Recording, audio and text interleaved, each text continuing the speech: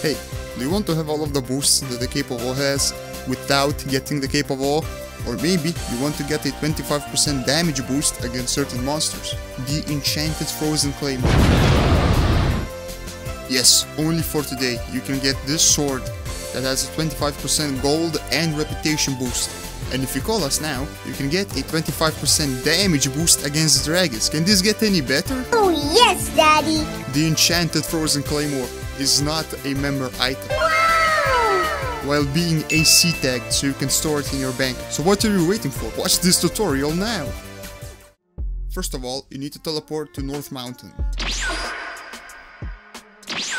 Complete all of the Dementos quests.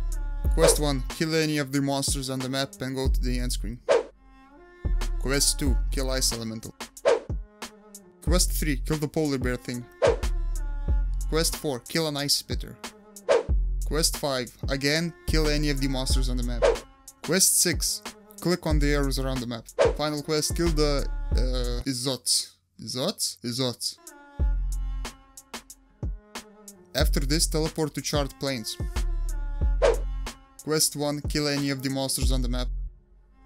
Quest 2, just go to the end screen. For the final quest, you need to slay Galanoth. So now that you have completed all of the quests, you can go back to North Mountain and talk to Galanoth. He will have a quest that requires you to kill... Izoz? Izoz? I don't know. So just accept the quest, do the quest box glitch, and walk over to the boss. So I advise you to have a party with a few people in it, because trust me, soloing it to get the sword is gonna take you a long fucking time. Trust me, I grew old, I grew a beard, and I have 3 children. He is not a difficult boss, but the main problem arises from the fact that he doesn't drop the quest item all of the time. The drop rate is actually very low. I would estimate it to be between 10 and 25%. After we finish, go back to Galanoth and you can exchange the 50 ice shards.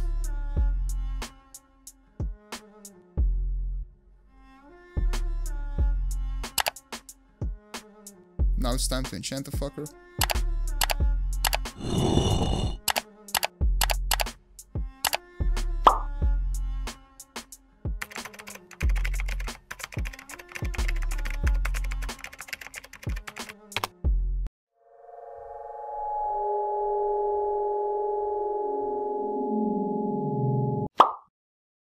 So, now I'm gonna show you the difference that the sword makes against dragon monsters.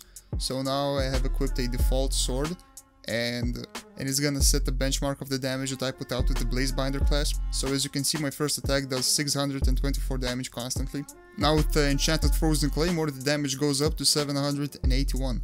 As you can see, there's a significant boost in damage, and if you have plans to get to Dragon of Time, this would be a very good get, but again, farm it with a party. I assume that with a party it would take you around 30 minutes, maybe an hour. Subscribe, goddammit.